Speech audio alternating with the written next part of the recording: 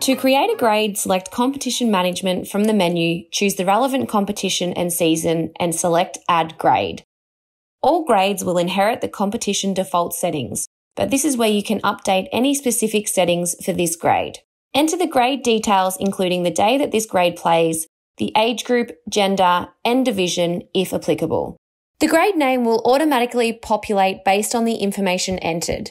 If you wish to change the grade name, click in the grade name field and type your grade name. This grade name will be displayed on public sites when viewing fixtures, ladders, and results.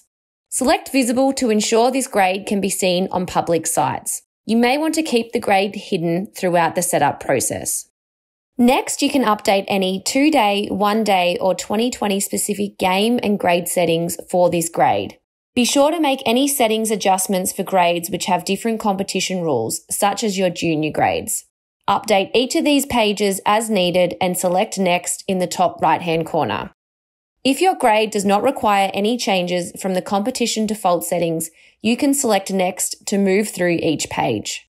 Select Add Grade to complete the process.